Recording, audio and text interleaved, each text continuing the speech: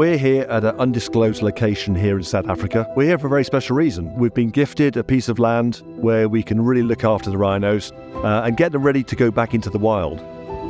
The animals are going to have so much more space. It's a much wilder environment for the animals. They can go out into the wild sooner.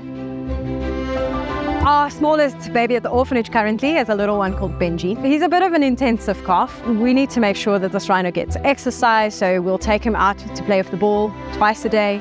He is refusing to eat grass at the moment, so we've given him a sheep friend called Button. Hopefully Button will show him how to eat grass. Today, every move is very important. It's very stressful. A lot of things can go wrong. Moving up the orphans is not an easy feat.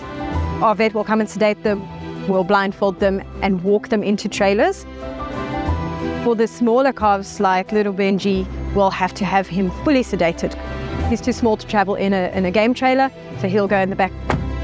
Okay, so we've got little Benji in the back here and it's bye-bye old orphanage.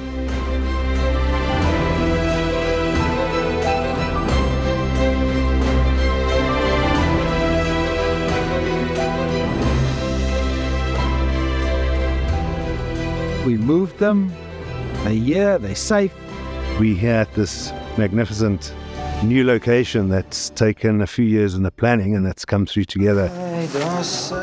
The new Rhino Orphanage. Bit of emotion. No, it's just the end of an era and the start of a new one. We are on 5,000 hectares of rhino paradise. It is unbelievable.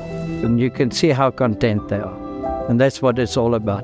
For us, it's just such an enormous privilege to be able to do this.